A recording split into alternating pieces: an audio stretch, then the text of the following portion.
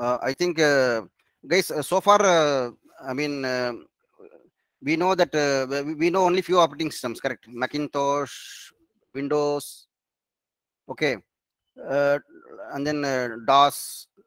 So in the same way, similarly to like DOS. So DOS is for, I mean, mainly runs for Windows applications. Same way, we have the one more OS called Linux. Okay. So see, previously it was before 10 years, it was called as Unix. Okay. So now it has been changed as Linux. Actually, Linux, it is an operating system developed by Finnish student Linus Torvalds. So this is a open source, okay, uh, wherein the libraries, the other modules are written in C, and it is open source. And even if you are more interested, you can also download those source code and you can further develop your own version. So like that, so far in the past 10 to 15 years, okay, there are nearly 200 different types of flavors are there. Okay, like Debian, Ubuntu, Fedora, CentOS, and then uh, GNU Linux, then SUSE Linux. So like that, we have nearly 200 Linux or flavors are there. Okay, so even though there are 200 Linux are there, we mainly use CentOS and then Amazon Linux and then Fedora. Okay, and even then there are difference are there. Like for example, take for CentOS. Uh, in CentOS, if you want to install a software, you have to use M module. Okay, whereas in Ubuntu, if you want to install a software, you should use apt module. So like that, for in every flavors, you have to use appropriate modules to install the softwares. So but that is the only one drawback. Or otherwise, all the Linux are having the, other functionalities are same. Only the installation modules you should be very careful. That too, we are using in DevOps world. We are using mainly two types of flavors. That is CentOS and Ubuntu. So when you install the softwares in these two flavors, you should be very careful. We are using a YUM module, YUM.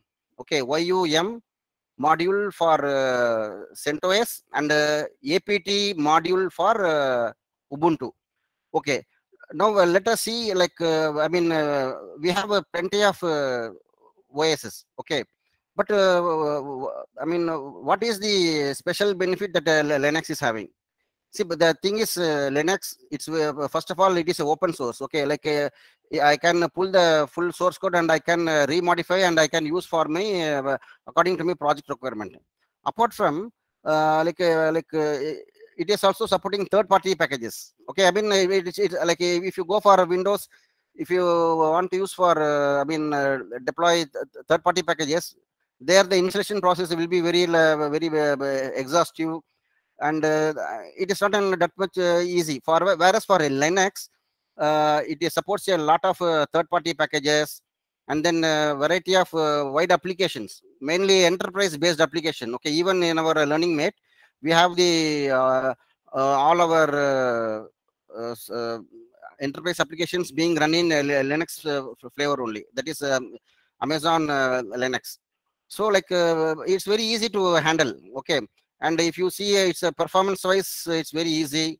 You can find out a difference when you run a software in Windows mode and run a software in Linux mode. You can experience the speedness in Windows will be very normal, whereas in Linux it will be very fast. Okay, and then Linux supports all types of hardware support that Windows is supporting, and then mainly gaming softwares. Okay, so nowadays all the gaming softwares they are developing either in Ubuntu or CentOS. So I mean, you can have a different type of a graphic representations using a Linux. And then mainly security. Okay, see, in Windows we can able to easily break the wall and we can enter. Whereas in Linux it is not an easy task. We have the different type of rules, set of rules, security compliances. Normally, I mean, even I mean, we don't buy the special. We don't need to spend a special cost for buying the security aspects. I mean, Linux itself is giving free of cost. For example, certificates. Using SSL module, we can create our own certificates. Okay. Like if you are anyone is using your software or sending any request to your environment, you can share this certificate and ask him to install any software.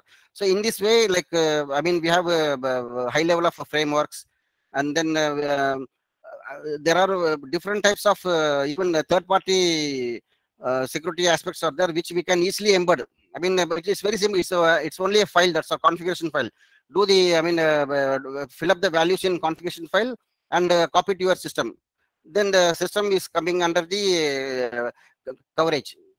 Okay, so when you see the advantage, so we have the the speed is performance wise, it's very fast, and then very less activity and more security aspects. Whereas same if you want to do it in Windows, there are various set of the practices we need to follow. Then only we can come, we can bring that environment under the I mean. Security aspects, whereas in Linux it's very easy to handle. Okay, but at the same time, I mean, there are I mean, but I mean, we have security aspects we have to implement to a certain level. But Linux is giving more privilege and more options. If we like, I mean, one level of or two level security is enough. Whereas Linux is giving n level. So if you apply all those levels, okay, then there is a chance for our application to go slow. So that is why it when you deploy application or create application which will work under Linux mode, you have to think under, I mean, the various like regarding aspects like firewall, how many levels, and then what are like we will be using firewall and we will be using certificates. So if you like a 3 level, 4 level, 5 level of security aspects, but definitely it will slow down the process, your application performance. So you need to be very, very careful while selecting the security levels. Okay. So so far we have seen what is Linux and what are the flavors and what are the benefits of Linux. See, nowadays in like in our 98% of the applications are running in Linux only. Okay, Linux and somewhat in Macintosh, and now the Windows has totally, maybe in another coming years Windows will completely wipe out. I mean, all the enterprise-based applications is being run in Linux only, mainly CentOS or Ubuntu. Okay, and apart from that, when you come to Linux world, there are three terminologies you need to remember. One is terminal, second is shell, third is command line. Terminal. See, like when you say that, I mean, input and output. Okay, I mean, I will be telling that please check the result in the console output. This means again it is a terminal. Okay. So terminal is nothing but it is the screen where you can handle that your input and output. Okay, it's only a window. Second thing is shell. Okay, see, shell is an utility. Okay, for example, in Linux, if I want to use the facilities given by Linux, I mean, for that there are certain set of procedures are there. You need to write a shell program. Okay, so using that shell program, you can avail the benefits given by the kernel which is existing inside the Linux. I mean, just remember the terminology. In the later section, we will go through the each terminology in depth. So third one is command line. Okay, like you may be, I mean, we will be telling that please pass the values through command line. Okay, like instead of hard coding in the inside the program, like we'll be telling send the valuable dynamically through command line. Okay, I mean, it is the command line prompt or the place where we run the program. So along with the program name, we will be giving the input or the place where we run the program. That is the command line. Okay, so three types of terminology you should remember when you come to the Linux. That is a terminal, shell, and command line. Explanation is given here. You can go through. Like it's a quite common. Like project team may be saying that please trigger this command in the command line. Then you should be able to understand command line in the sense is nothing but a prompt. Okay, so in the prompt you can just go and type the command. Shell is nothing but it is again a program. You have to write a set of program to achieve the certain task that is to be done through Linux. Terminal is nothing but it is the I mean a screen where you handle the input and output operations. Okay, so and then so Linux. Okay, say Linux is an operating system. Okay, instead I mean inside we have a certain components. So only if your Linux has these components, okay, then only it is called as Linux. What are those components? I mean, see, mainly see Linux. I mean, if you study the Linux, no, it takes nearly 6 months. Each and every concept. For example, bootloader. If you want to study the bootloader concept, it will take 2 days. OS kernel again 2 days. I mean, you see, but don't go into the. I mean, we are not working for embedded programming. Okay, I mean, we are going to use the. The main objective is you need to learn the ad hoc commands in Linux, and then you should develop the ability to write a scripting in shell script. And then so these are the main things that should be your objective. Okay, like if I'm a hardware programmer and I need to deal with the if I need to write a program related to hardware, mainly like chip programming, embedded programming. So for those candidates, definitely they need to know the OS kernel. Okay, so I mean for us, just I mean understand this concept as a high level.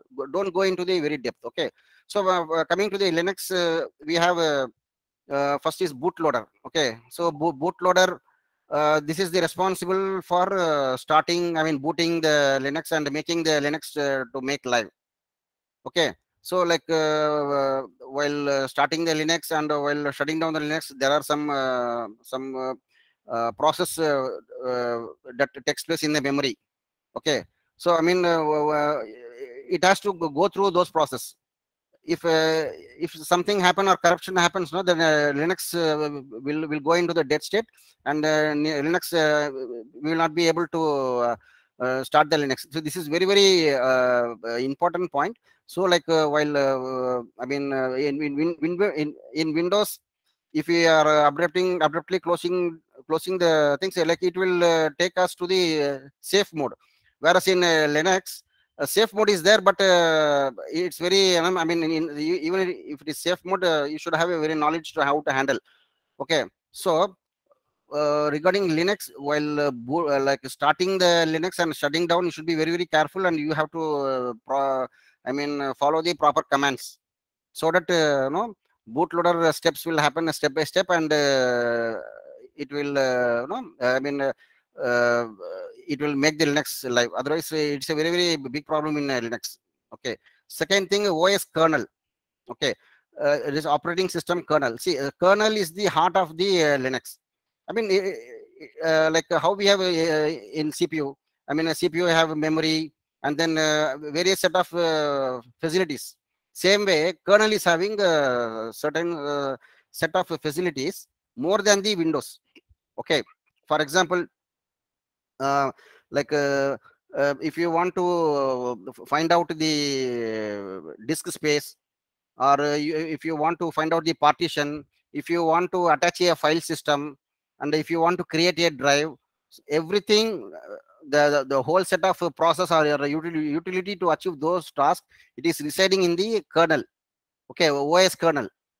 So to make use of the facilities which the kernel is having, I mean, we cannot blindly use the facilities. I mean, through command lines, it is not possible. For that only, we are having a shell script. So in the shell script, you need to write the coding with the appropriate commands to achieve the appropriate functionality. So shell script is the medium through which it connects the OS kernel and the our requirement. Okay, so OS kernel is very very important. We have I mean shell script. For example, there are high level programs. Okay, where we can write in the kernel. Where we can write in the shell script and we can make use of the kernel. The much advanced facilities. We don't require that much high level knowledge. We should be able to access the kernel facilities according to our project requirement, and it is going to be minimal only. With the normal set of commands, according to your project requirement, you write the shell script, and shell script in turn will fetch those facilities from kernel, and it will present it to you. Okay, so OS kernel is very very important. Second comes the background services. Okay, see, background services is nothing but, for example, OS, OS will have its own background services. Those services should be in running mode always, so that then only the Linux operating system will run, and it will act as an operating system. Apart from background services, we can also have our own services, project services, which can make to run in the background all the 24 hours. Like one of the services is the cron job, like a scheduler. So like scheduler will be running particular time we can take the backups. Like that services we can project, our project related services we can make to run as a background. Okay, and then again OS shell, that's what I told you, like a shell utility. It is a utility using which you can write the programs, and you can make use of functionalities available in the OS kernel. And then a graphics server. See, graphics server mainly, we have the it is a facility mainly for gaming purpose. Okay, like, or otherwise some GUI we can there are libraries are there. Okay, where we can make use of minimal GUI screens for our project. So for that we use graphics server, and then we have desktop environment. Same way, like Linux is giving a very how we have the C prompt, D prompt in Windows. Okay, command line prompt. In the same way, it is giving a desktop environment, and then applications. Linux is supporting the application. Whatever application. We can develop different type of commercial applications using Linux. Okay. So as I told you, like these parts are very important. That is bootloader, OS kernel, background service, OS shell, graphics server, desktop environment, and the application.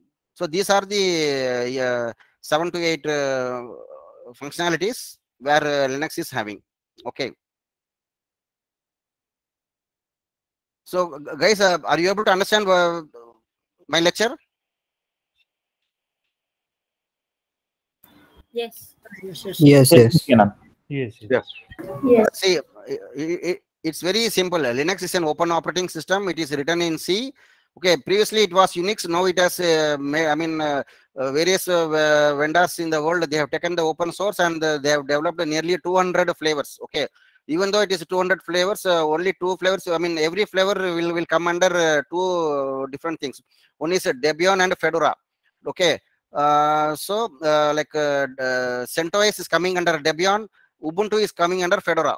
Okay, so when you use the mainly deployment, every flavor is having its own module.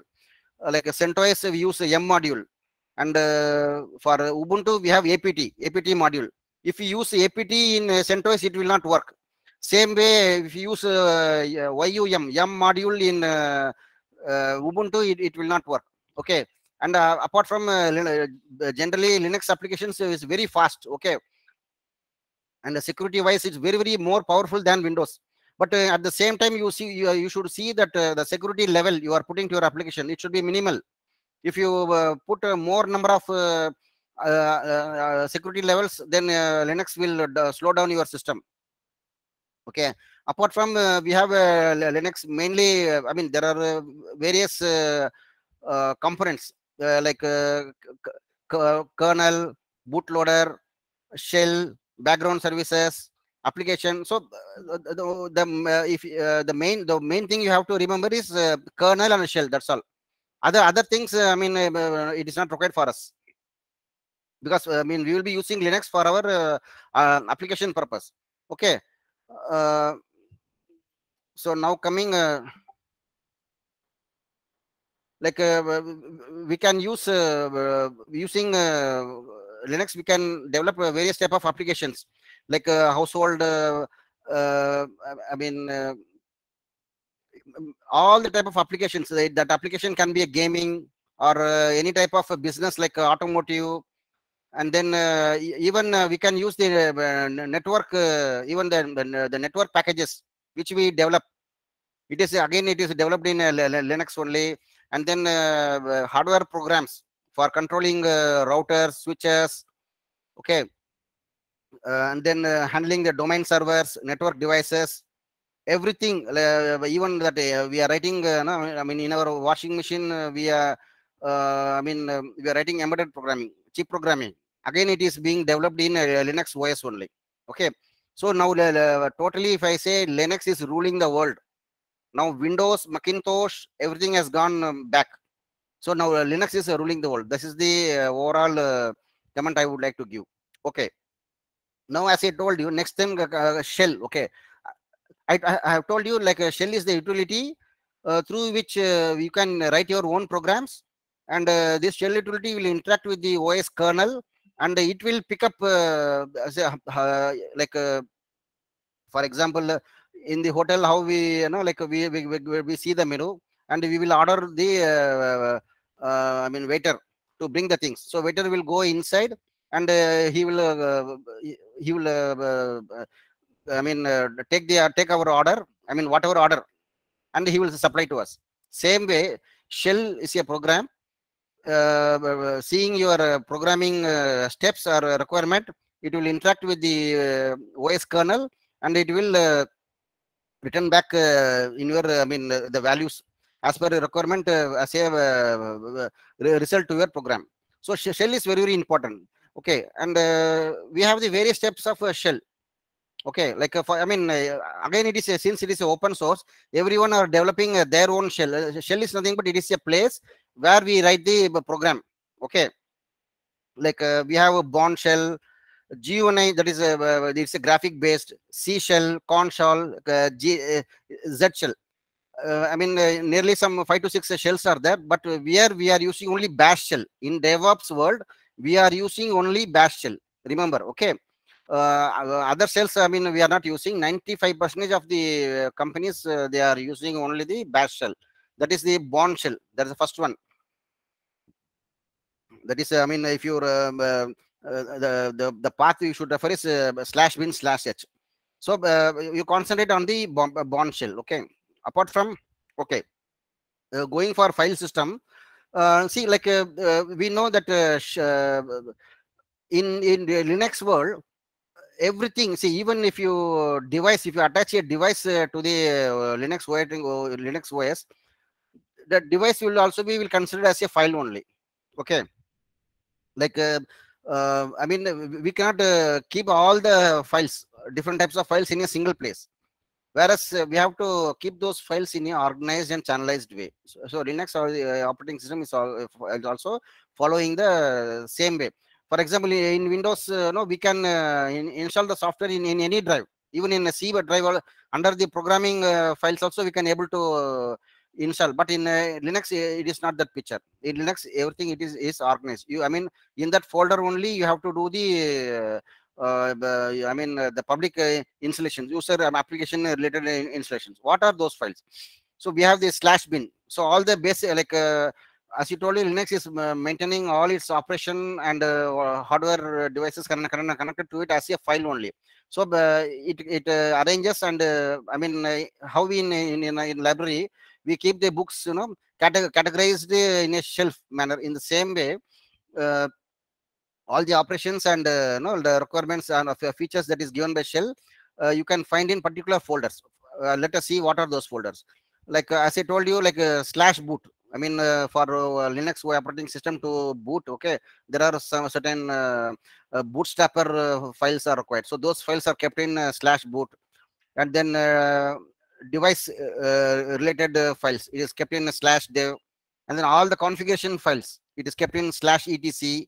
Okay, and all the users, if I am creating a 10 users to access my Linux environment, so those user related login, I mean credentials related files are kept in slash home slash lib.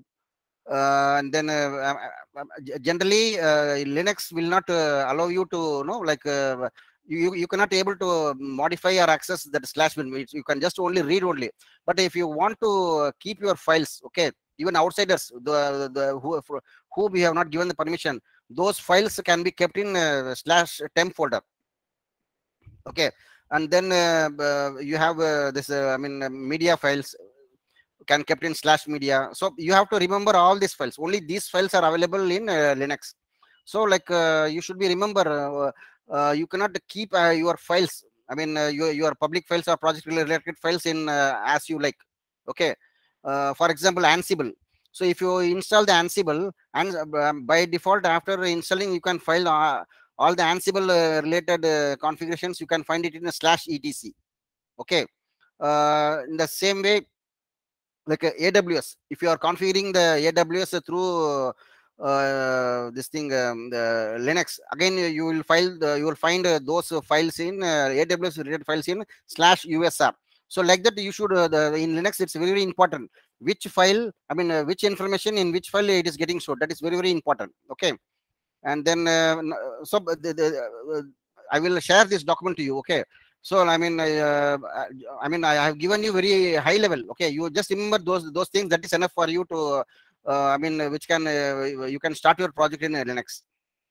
And now it's a basic commands. Okay, so I will show you like for Linux mainly use putty. Okay, putty is a, you can download, putty is a tool where you can work you can do all the project related works in the Linux related activities using putty.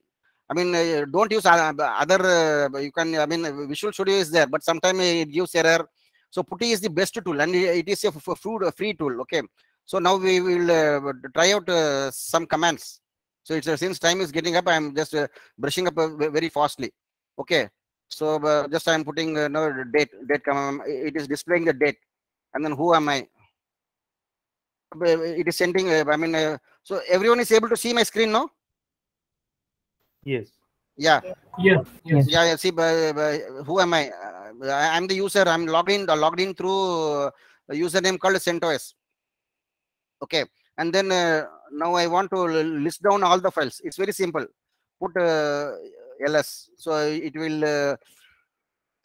See, again, I'm telling you, if you take a command now, so for that command itself, there are 100 type of usages. You can use that command using 100. Like for example, if I see now it will list the contents. Okay, so now I will list in different way. So this will give you more detail.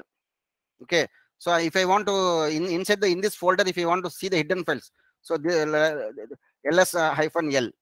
So like this, you can list down the I mean command, and then if I want to find out something, okay, assume that I'm just I mean Ram is my friend. Okay, so now there is a file. I mean, I mean, we have the file called 1.txt. You want to see the contents, what is inside the file. You can use the cat command. So Ram is my friend. Okay. Now I want to search something. in this file itself. So you can use the grep command, like I'm using rom. See, rom, the highlighted rom is there inside the that file. So like that, we have the various commands. Okay, now you can ask me like which editor you should use to write a shell script. The editor is called Vim editor. Okay, so to start the Vim editor, we should type a keyword called vi followed by your file name. Okay, so this is the small program I have written, and to save the contents, you should use colon WQ exclamation. So it will store the file. If I don't want to store, okay, you can just type colon, once again, colon Q colon exclamation. Okay, when I tell when I tell VI editor, okay, you should be very careful. Actually, VI editor is not like a text pad, no, like a notepad. You just open and you enter. No, it is not like that. There are certain steps are there. How to start the how to start the how to make the editor in a writing mode, how to make the editor in a read mode, okay, and how to save the file, or otherwise don't save, just quit from the VI editor. So those things, the commands are available in the internet. Okay, first of all, to make the editor, you should press. I have gone inside. Now it is blank. You should press I. So it comes insert mode. This means you can start writing. Okay, you can start writing. So once if it is over, you want to save, press escape. So this will go. Then press enter colon and then WQ exclamation. This will get saved. So actually, this is bit tough for you to remember. But anyhow, how to use editor? What are the commands? It is available, ready-made available in the internet. Okay. So see, now it is a blank screen. Okay, I want the numbering. Okay, so you can keep a colon set number. So it shows the numbering. So it will be very easy to remember the steps. But this will go out. If I come out the screen, again, if you go inside, it will not show you the numbering. So again you have to put set number. So then the number will come. If I want to delete a line, okay. So if you want to delete a line, you should see like there are certain criteria. Your editor should not be in the insert mode. Okay, you should not be. It should be in the non-insert mode. Then like I say, now the cursor is in the first line. So press just press DD. The line will go. So in the same way, there are shortcuts using which you can handle the editor to write the shell programs. So you should use only VI editor. Other editors are there, but you will that is not the VI editor is being used for the past 20 years, and it's very easy. So using a VI editor, you can write the shell programs, and there are various commands are there. So those commands you need to remember, like print working directory. Okay, I can print working directory. It will show you the current directory where I am, and then to create a directory, I want to create a directory called a sample. So mkdir sample. So I can see cd sample, and then if I want to remove the directory, that is rmdir, and then to create a file. Okay, to create a file, but I don't want to put the contents. See, there are two commands to create the file using VI editor. So if you put a VI file name, that will get create. Same way, alternative is you have to use a touch command, touch file1.txt. So that file will get create. You can see the listing also, 1.txt. So, you are like mainly there are various commands are there, grep command, and then if you want to cut the number of lines in a text file, we have the cut filter, and then if you want to copy the file from one server to another server, we have commands like SCP, rsynchronous. Okay, and these are the various commands. Like these commands you should know. For example, if you want to replace something, okay, we have SCD. This thing I will show you. We have the I mean SCD command. Like we have once again, I will show you.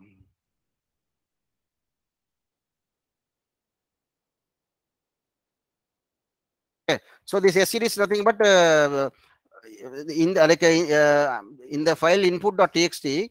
I'm going to search this old.txt. If it is there, replace this text with the this thing, this new text. So like that, the small, I mean, the commands are there. I mean, you need to remember those commands, mainly filtering commands, the displaying commands, okay, and then date commands, and then we have the library functions also, where that is like how to concatenate, how to trim left space and right space, and then how to count the number of strings in a, I mean number of characters in a string. So all those things you should remember. So only those things you will be using in the shell script. Okay, so like if I want to see my this thing network status, there are commands related to network also. So netstat, so it will display you the all the network services are running. Okay, see, this much services are running, and then if I want to know the port, currently running port. Okay, I mean now I want to see the services for port number 2. I mean in the port 2, what is the services running? So we have again, so TCP services is running, and it is the listen mode. So like that, we have the various commands. Okay. Nityanand, I have Yeah. one question. Yeah, it will be. So Nityanand, we just want to know if we have a 200 or 400 lines of code in a file. Okay. And we need to copy that 400 lines. So how we will do that? Okay. See, again in there, I mean, you are writing the coding in VI editor. Okay. Yes. So VI editor, you can refer the commands to handle the VI editor. Okay. In that there are various commands are there. Like I mean, like I will show you, for example. Yes, is better. One second. Okay. See, like I want to go to the third line. Third line. Okay. So now the cursor is in the top top left. line. Okay. Right. Now I want to go to the third line. What you can do? Press escape. Okay. Okay. And then I want to go to the line number. Press 3. Click Shift G. See, now the cursor is starting in third line. Right. Like that only. Like that, you have to go through. There are, see, it is not a, I mean, one day it is it is not a lesson of one day. Right. It is a lesson of nearly maybe 20 to 40 commands are there. See, Okay. to come to the third line, first I am pressing escape, then press the line number you want to go, and then press Shift G. Whereas I can do the same thing, like press colon set number. Yeah, but this is for a particular line, right? Yeah, I mean that's what I'm telling you. This is for Okay. particular line. For as I told you, for copy the 400 lines also. I mean, you have to first press the keep the cursor in the first line. Okay, there you press one command. Okay, and then come to the 400th line. Okay. There you press again YY. Then all the from source to destination, all the lines will get copied. Okay. Okay. Got the point. Actually, I'm telling you. See, that's why I'm not going into the very deep. I'm just Right. I'm just keeping you dot. Okay, if you go and see in the internet, VI commands, there are nearly some more than 50 commands are there. Okay. Okay. Same operation, there are 3 types of commands are there. Okay, I mean, but it is difficult. I mean, you have to remember, you have to practice. Then Right. only those commands will come. Because I don't want to waste my time more in taking down a single item very elaborately. I want to be, I mean, Okay, no issue, no going issue, fast. no issue, Lieutenant. See, Thank okay. Now I'm going to a shell script. I'm just running one. See, I'm going to run one shell script. I will show you. 3.sh. First, I'm going insert mode. Okay. Now I'm copying.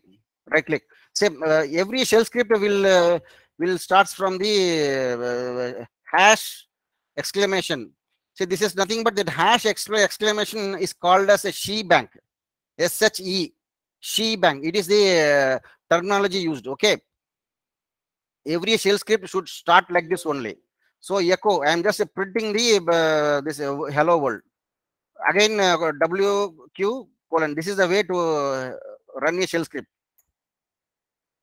Everyone will run the shell script like this, like dot slash and then shell script. Don't use that. I mean, sometimes the permission issues are there. Instead, what you do, when if you want to run the shell script, start with sh 4.sh. Hello world. This is the way to write a shell script and display the results. Okay. So now let me. So now I'm using. I mean, as I told you, no shell script. It's very easy. The only thing you have to remember the commands: grep command, tr filter, and then scd command to replace. So you learn some 10 to 15 commands. Okay. So you are going to use only those 14 to 15 commands. But I mean, some how can I say, like some magics, like how the magician has some magics, having some tools, no? So those magics you can use the your statements, like a while statement, if statement. That is a decision making statements. So these decision making statements will help you in handling those 10 to 15 commands. So if you are expert, if you have become expert, no, that is the shell program. This means you can tell that I can write a shell programming. Like I will show you. It's very simple. See this program.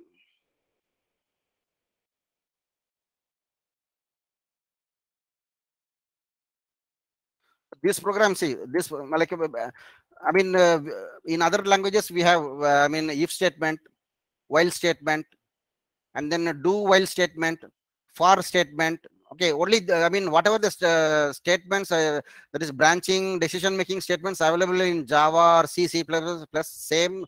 I mean same statements only here. Okay, see now here I'm just I mean what is a program? How you write the program? See, program first you should I mean you will be having some logics, correct? So those logics, it will come in the center. For that logic you will be handling some variables. So those variables will come in the first portion, and then result portion will be in the last. So this is the program. There is variable declaration in the first part, and then logics or whatever the core functionality, it will come in the middle, and the result it will come in the end. So this is the way, I mean, generally we used to write the program. See, now I want to print the number which is greater than 10. Okay, so so now I have given declare one variable and keep the value as 9. Okay, and then so just see the variable n. So in variable n, while I am calling that in the if statement, okay, you should use the word dollar. Before that, I will show you one thing. See, now I am declare the variable n equal to 5. Okay, now I want to print that value. You should use a echo. So variable should be accompanied by dollar symbol, $n. Okay, so f is getting printed.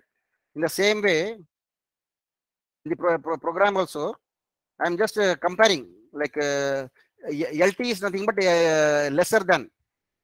Greater than means GT. I mean the commands are similarly like I mean the common words which we use on daily practice. Less than means LT. Greater than GT, and then greater than or equal to. For this you have to use hyphen GE. So we are comparing the value 9, whether it is lesser than 10. So if it is there, it will print. Yes, I mean it is like you can say it is smaller digit, or it is a greater digit. Okay, so I will let us write compile this program sh4.sh. So like it is a smaller digit number. I have entered the input variable as 9 and I am trying to compare with the 10. So based upon if it is success, I'm printing the one message. If it is not meeting and it is a fail, I'm just printing another method. So this is the shell script. So like again, if I have written these statements, okay, for this the echo, all these commands are in kernel. Okay, so the shell utility takes this program and executes in the kernel workspace, and then it is displaying the result to us. So this is the way we write the shell script, and we'll let us see other shell scripts also. Nityanand, I have one question. Yeah, please. Yeah. So is like anything a difference between bash scripting and shell scripting? Because in this script we saw like particular interpreter that bash we are using. Wait.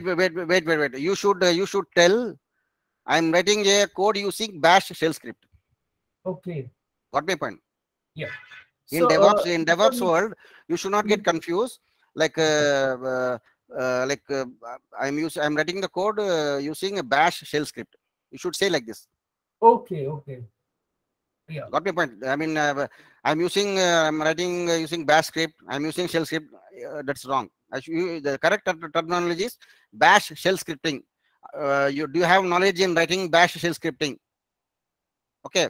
So that is the that is the more widely used. Okay. See, it is very simple. I mean, to execute the scripting, kernel is using /bin/sh folder. So that is why it is called as bash scripting. If I use some other folder like /bin/ksh, okay, then it is called corn shell, KORN. If I use /bin/csh, then that is called CORN shell. I mean, everything is the same, but it is the market trending. Okay. Okay. So but the widely used is bash shell scripting. Same, and then again I will show you this thing another shell scripting using a switch case. Okay. See, mainly you use a do, while, for, if, and then a switch case. Switch case is nothing but I will let me execute this program.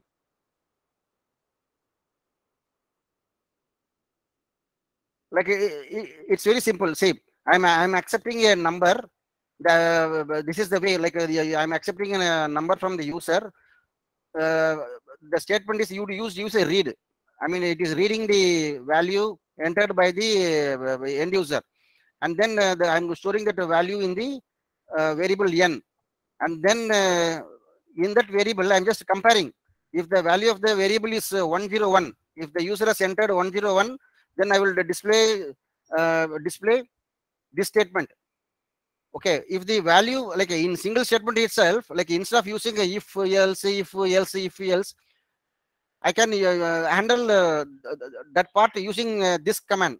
I mean case command. Okay, case and end case.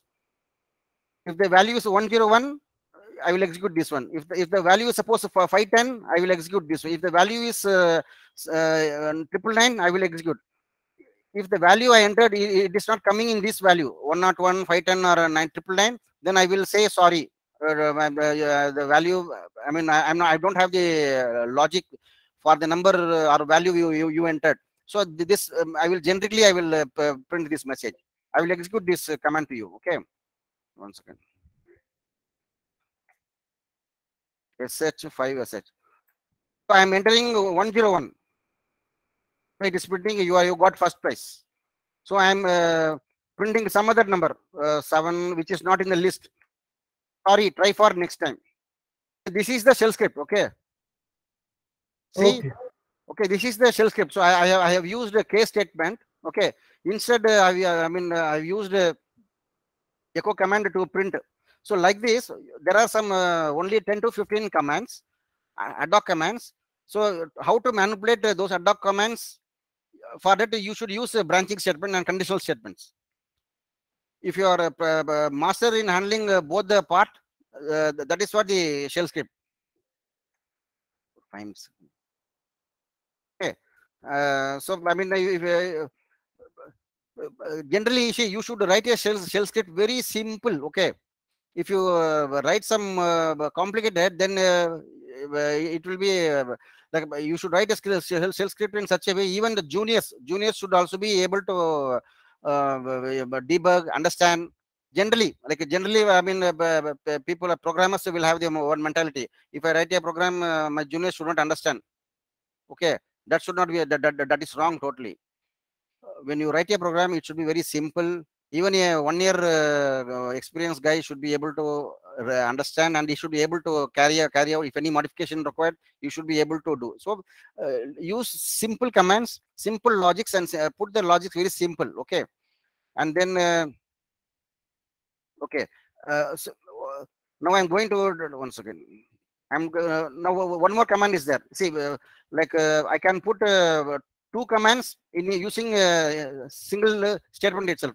How, like, say, I want to print out cat.onTxt. It will print. Okay, and then I want to print out some files. So 2 commands I'm doing it in 2 steps. So those two steps I can do it in a single steps also. That is cat.1.txt. Put first command, and then you have to put a delimiter symbol. Okay, that is the pipe symbol. Connecting the 2 commands, and then put a second command. So your 2 operations I have done in a single statement. So like this pipe symbol and all you will be using in a shell scripting. Okay, like instead of writing 4 lines in a single line itself, you can I mean, able to achieve. Or otherwise, like for example, I'm executing first command. Okay, that will revert me certain results. So using result, this will be my input. Okay, and I will pass this as a input to the next command. So for in that scenario also, you can use pipe symbol. For example, I am displaying the contents of a file. I want to, so contents of the file it will display. Second step, I want to know the number of lines. Okay, so instead of using the same command, using pipe symbol, we can use 2 operations in a single statement. First, I am displaying the contents, and then followed by pipe. Now I'm so the cat command will give me some display in some number of lines. So now I want to count that number of lines. That is WCL minus -L. So it has written 1. Say cat.1.txt. There's only 1 line. So like this pipes, this type of techniques, okay, definitely you will use in the programming. So like a pipe symbol, and then branching statements, then the ad hoc commands, some 10 to 15 commands are there. So if you have knowledge all these things, no, you can able to write a very clear shell programming. Okay, so this is the shell programming. And okay, so far we have seen what is the Linux, and then Linux basics, and then Linux basics commands, and then we have seen shell scripting, and we seen VI editor. All the shell scripts should be written in the VI editor. Now we can file permissions. See, I think are you able to everyone are able to see my screen? See, like we have the permissions like this. Like either I can give a read permission to a user, or otherwise I can give write permission, or I can give execute permission. Okay, so read, write, execute, that is RWX, or otherwise I can give in combination like this, RW or WX. Generally, I mean, if you see one listing, no, see if you see in the I mean all the file. Okay, you will find some combinations like -R, RW, -R, -R. So what is this? This is nothing but again same. I mean, read write. R stands for R, read. W stands for write. Read write. Okay. So like all the file permission is handled in this way. RWX. Okay. Now again we have a separate thing, like for example, like there are bunch. I'm having my file. Somebody wants to access my file. Some 5 users. Okay. Or some groups. Okay. Whereas I am the owner. So here 3 section is coming: owner, group, user. As a owner, I can give permission, file permission, either to a group or either to a user. Okay. Nityanand, I will drop off as I have another call. Sure, You sure. can Please, continue recording please, this. please. Yeah, yeah. Thank you. Yeah.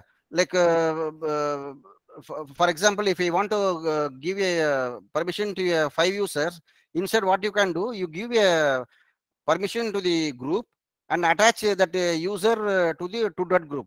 Okay. So like file permission, that itself it will take 1 day. So again we have I'm just telling you very high level, RWX. Okay. Like as I told you, like there are 1 to 10 positions are there. See left side, 1, 2, 3 up to 10 position is there. So in that first position denotes whether this is a file or folder. Okay. And then the next position, next 2 to 4, it is for user position. And next for 5 to 7, it is for group. And next for 8 to 10, that is other than user and group. Like if it is a third person, I can give the permission to him. So that is why you can see that the left hand side hyphen RW, then hyphen RW. Okay. So this will have nearly 1 to 10 position. So 1 to 10 position, I have given you the material which I will share you after this. You can find out. So first position for what? 2 to 4. Position 2 to 4 for which entity? For 5 to 7 for which entity? 8 to 10 for which entity? So this is very, very important. Okay. Sometime you can able to access the read-only file. Okay.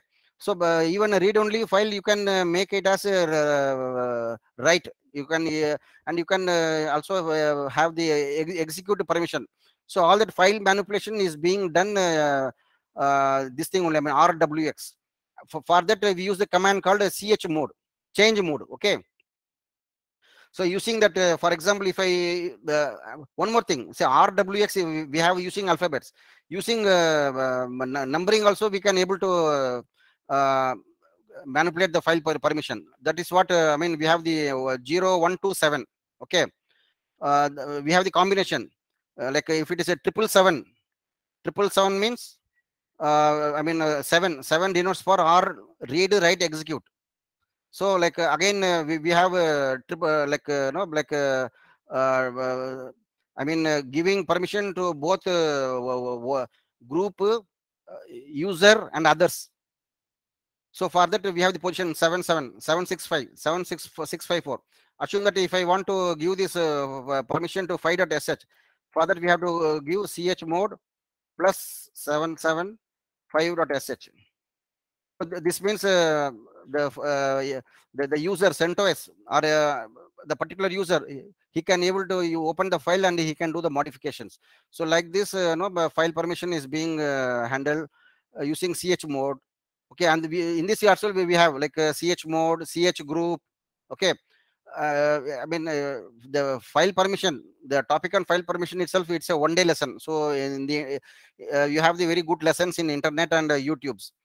Now coming to AWK. See, AWK is very, very important. Okay. So again, AWK, actually, it is a set of, as I told you, like multiple statements in the, we can make it, we can use it in a single statement using pipe symbol.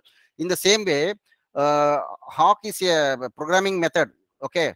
It is created, once again, who has written the, okay, it has been developed by 3 person, AHO, Wentberger and Kenhan. So these are the author who has developed the AWK pattern. Like in shell script, you might have find out certain statements starting with AWK. Okay, so it's very simple. I mean, even though the command looks very tough. I mean, like for example, for your based upon your requirement, you can search in the Google and you can use this thing. I mean, this AWK pattern. So like I mean, now you see employee dot mainly it is used for file handling. Okay, for example, I will create a file. Once again, I will create a file and I will insert some values. So these values.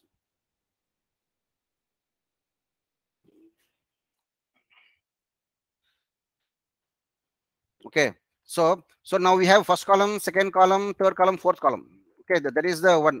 If we see, if we like a normal using ADA commands, Unix ADA commands, if I want to display the first line, then you need to go 5 to 6 lines of programming. Those 5 to 6 lines of programming we can minimize using one single AWK command. Okay, so now I am just printing the first column. It's very simple. See, you no need to worry. Everything is available in the internet. Okay, the only thing you should be able how to use that statement according to your requirement. Okay, so now I'm just copying and pasting here. If you see, no, see first command. I mean, AWK up to this is the AWK command, and from which file I want to print the first column. So that I'm giving. I'm just entering. So it is printing me the first column. Okay, and then once again, like you see, if now I want to listing out the contents of the directory LSL. So again you see this much information is there. I don't want this much information. I want only first column. Okay, so how can I print that first column? If you want to write the shell script again, you have to write some 10 to 15 lines. So that I can minimize in only in a single statement. So ls, this will report some this will revert some results. So using pipe symbol, okay, I need only first column. Okay, for that I'm using awk command. See, I am showing you that I mean it seems a third column. Okay, such a way like I mean instead of writing 100 or I mean multiple lines, find normal programming, those things I can use it minimize using awk command. So now you say I'm using host name. Okay, just printing host name. So this is the IP. Okay, so I want to print some first number. One second.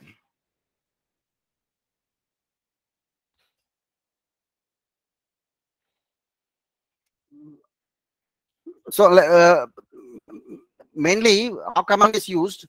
I mean the first command may return some outputs, some bulk of outputs. So using that bulk of outputs, you can do something.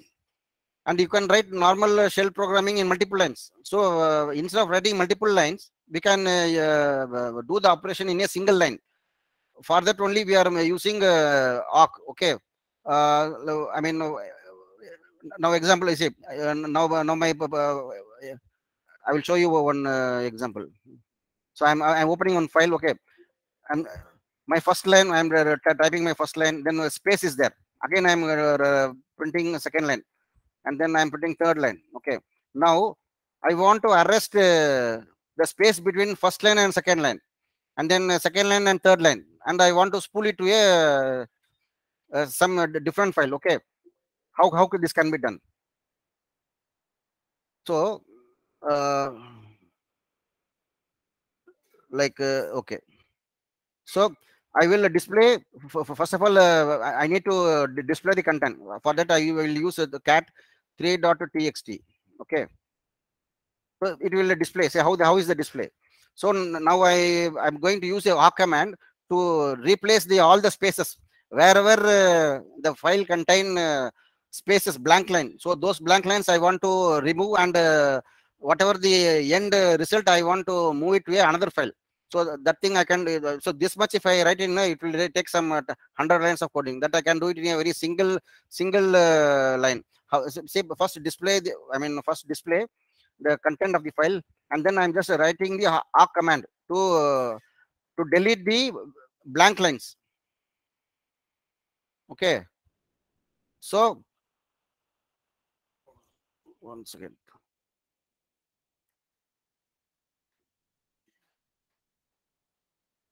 it's printing.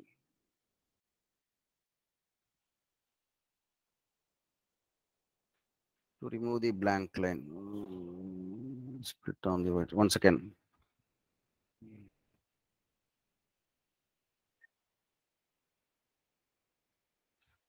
This example will test try.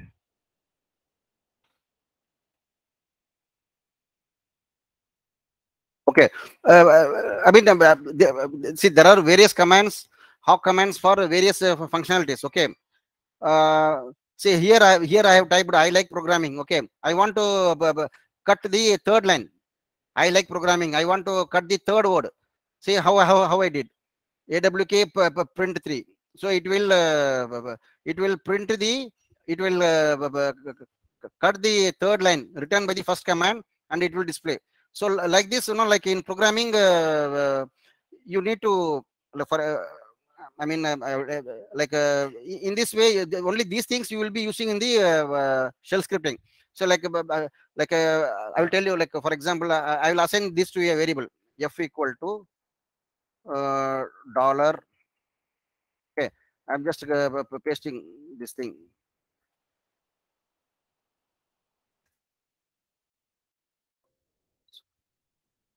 Dollar. It's not printing.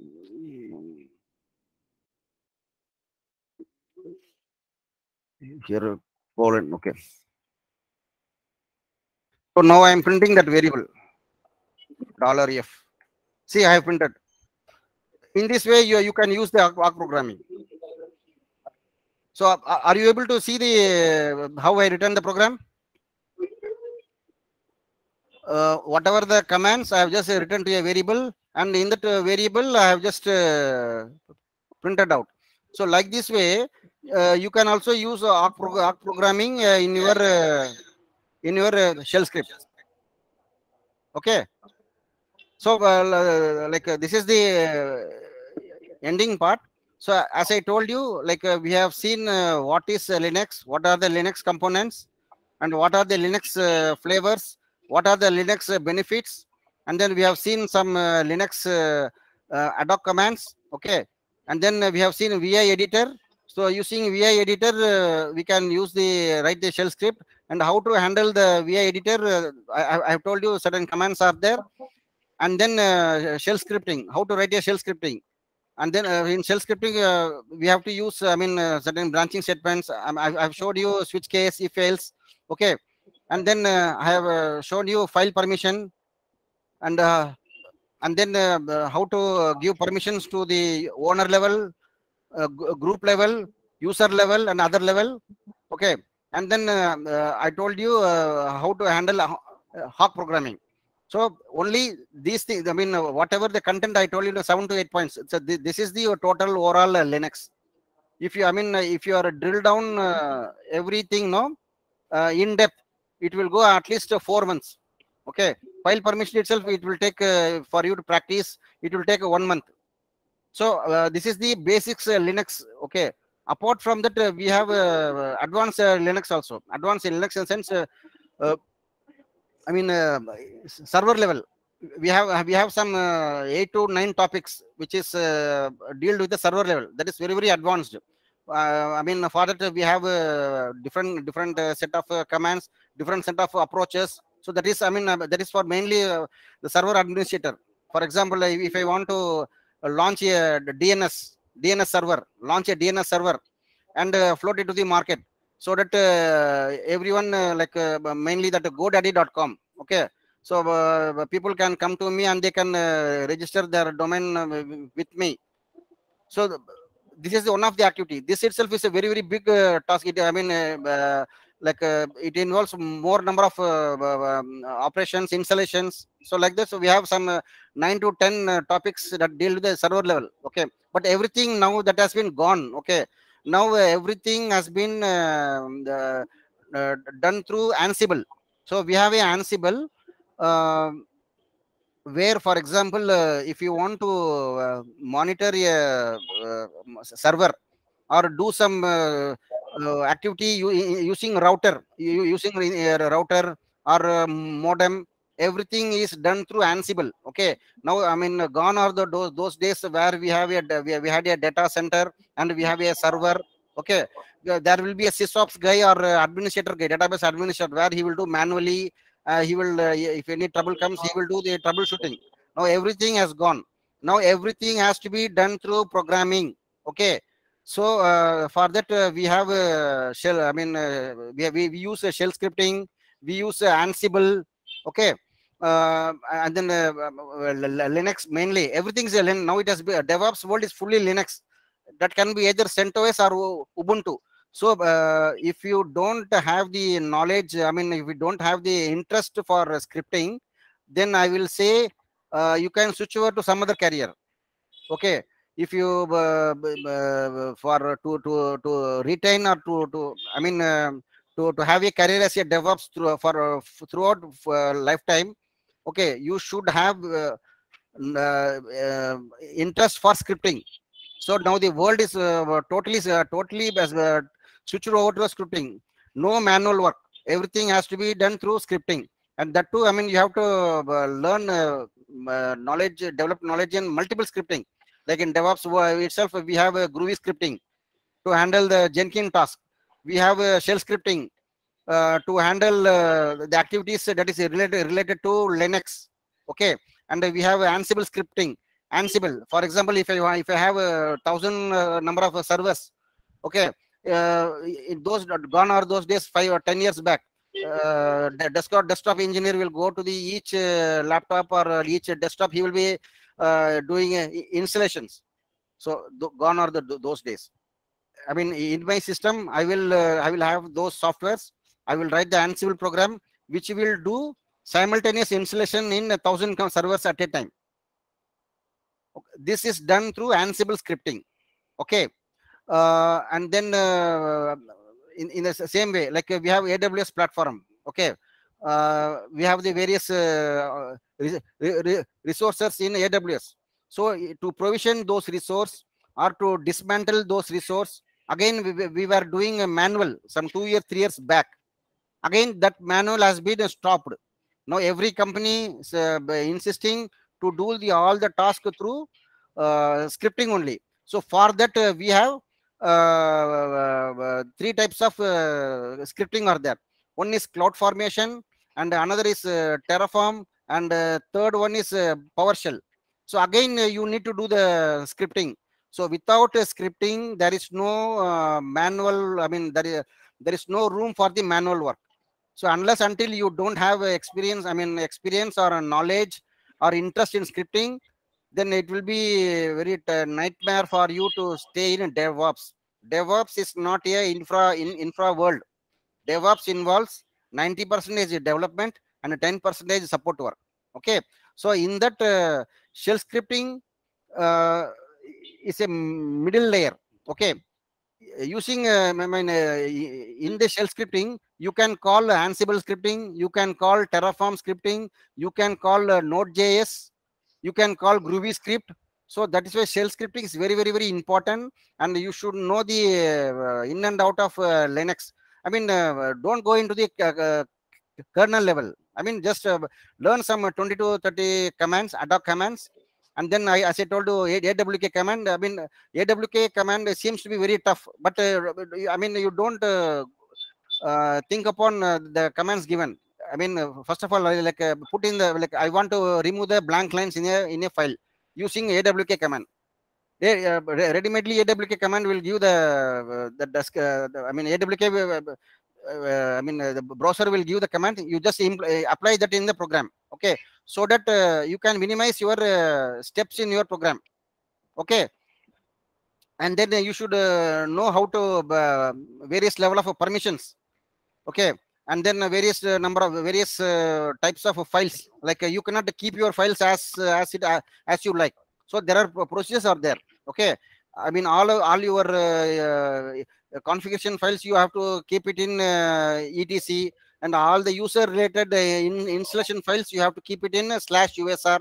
So like that I mean there are nearly some 20 to 30 file systems are there. No need to worry. I mean you just learn some 7 to 8. That will be that you will meet every day. Okay, so and then try to develop extensive knowledge in writing shell script. That's very, very, very, very important. Unless until you don't know how to write a shell script, then I cannot call you that you have a very good knowledge in Linux. Okay, Linux means shell scripting. In shell scripting, try to use Hawk programming. So using Hawk programming, you can minimize the coding level, and it will be a very good standard. So like how you can judge that you are a very good shell programmer. If your programming is containing statements using Hawk, this means I know that this guy is very, I mean, he's a very good Unix programmer or a Linux programmer. Okay, so like whatever the areas I have covered, that is the overall total Linux. So now this is only dot for you. So now you have to drill and material are there, extensive material are there, very fine material. Okay, we have YouTubes, and I mean you can like even this thing classes. I mean nowadays Linux is supporting classes also. How we have polymorphism, OOPS concept. So that those OOPS concept also is there in using Linux scripting. So that is some advanced level that you can verify in the. I'm just telling you dot. Even Unix program you can use it as a you can insert your OOPS concept also. Okay, I mean you have the material, you have the lectures on the internet arena you can use. Okay, so if anyone has a doubt, please you can ping me. Hello. If anyone is having, if anyone, Hello? is, yeah, if anyone is having a doubt, you can ping me. Yeah, I have a question. What is the difference between touch command and cat command? Means I didn't understand the difference. See, okay, I will show you. Now I am creating a file, touch 9.txt. Okay, so touch now the file has been created. If I now I want to see the contents of the file. For that, the cat 9.txt thing is there. This means I have created the file, but I have not created the content. That is the usage of touch command. Touch command will create a file, but it will not create the file with the contents. So now I have created the dummy file. So now I want to insert some statements inside the that text file. For that, you have to go to vi 9.txt. You put some. Now I have inserted. Now I am saving the file. Colon WQ exclamation. So now your file is saved. Now I want to see the contents of the file. So for see the contents, you have to type cat followed by file name. So this is displaying the file content. Got my point? Yes, yes, Are you clear? yes, yes. Oh, hi Nityanand, Sunil this Yeah, side. yeah. So I have one query. Do we have any provision to debug the code under shell script? Yeah. I mean, we have the code. I will tell you. See now. Now I'm assume that I'm just writing on a shell script. Okay, vi 9.txt. So now I want to debug the these three lines. Assume that these are three some commands. Okay. Now I want to print my command as well as a result in the console. For that I need to use set plus x, small x. So you have to start your coding like this, and like there are also some other commands are there, but I don't want to debug, so I want up to here. Okay, and then now I can I have started my debug window here. Now I'm closing. So closing is done, set minus X. So plus X stand for execution part, right? Pardon? Plus X we are using for execution, right? No, plus X is nothing but I'm just opening my debug window. Okay. Debug window, and I'm closing here. This, I mean, I'm just telling you as a dot.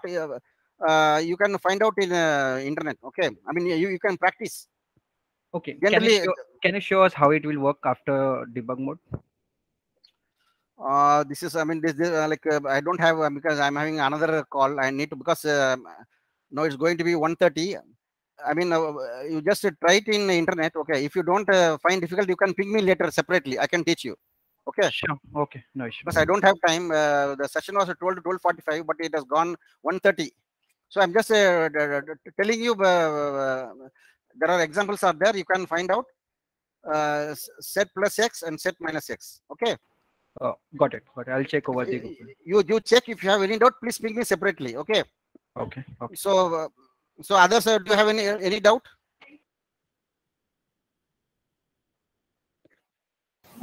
No, Nityanan, I'm clear with it. Yeah. Please, if anyone having doubt, okay, you can ping it to me. I'm always there to help you. Okay. It's very simple. See, writing shell script is very, very simple. As I told you, you have to remember some 10 to 15 commands, practice those commands. Okay. And then you have to experiment like 4 commands. How can I use 4 commands in a single line? Okay. And then that 4 commands in a single line will return some value. How can I catch that value in a single variable? And using that variable, using if statement, how I can do the further operation using that variable? And then certain activities, how I can able to do using AWK programming. Okay. So unless until you practice this session, it will be very, very, very difficult. Okay. As a last, I will show my one shell script which I have written. Okay. So this is the way you need to write the shell script. Okay, see, this is the way. I have written the function. Okay. So the at the outset, if you see, it will be very. I mean, you will. It will frighten you. But it's very simple. See, I have used the same multiple command using AWK programming. So in this way, you should write the. It's very simple. Say, for example, I want to remove the blank lines from a text file. You just AWK command to remove the blank lines in a text file. AWK command will, I mean, browser will return one command. That command you use it here. Okay. I mean, for you, I mean, for you, the command maybe seems to be very, very tough. I mean, it is very difficult to remember. You should see only the output. You are getting output now. I mean, that is your objective. The commands may be tough. That is not an issue. But you see that every programming, okay, before you do some operation, at the top you should write the comment.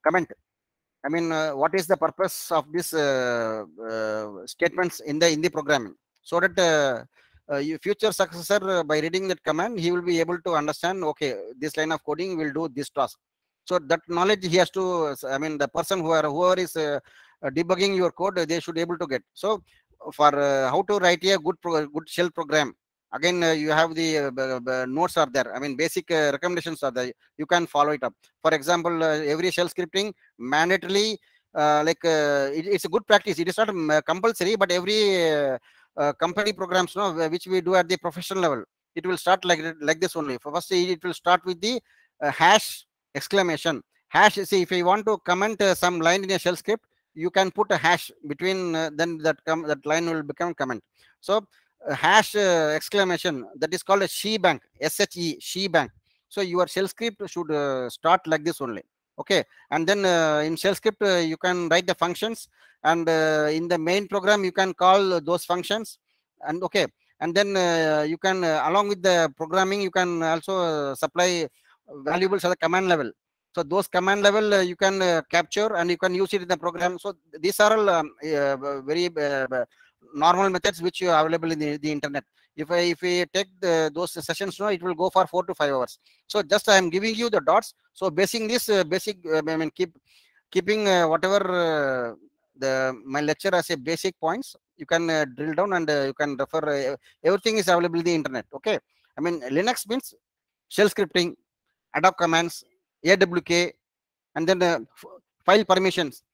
Okay, so only these things. That's all. If you are familiar in these areas, whatever I told you, then you can tell that you are eligible to say that you are a Linux programmer, and you can use your knowledge in your regular projects. And using shell scripting, inside the shell scripting, you can call any program. You can call Java, you can call Terraform, you can call Groovy script.